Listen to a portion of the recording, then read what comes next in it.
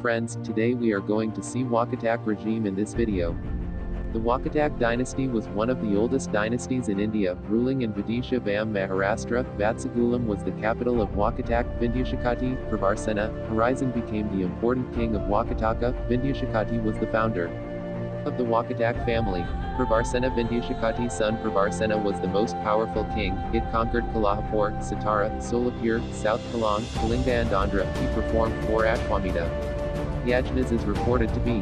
Sarvasena, the son of the first Pravarsena II, established the capital at Vatsagulam, that is Washam. Sarvasena composed a sacred poem called Hari Vijaya under the name Dharma Maharaj. After this, second Vindhyashakati and second Pravarsena, Devasena and Horizona became kings. Kalindasansa post-poet Kalidas was a refuge of Wakatak kings for many years. It was there that he composed the poem Meghdud.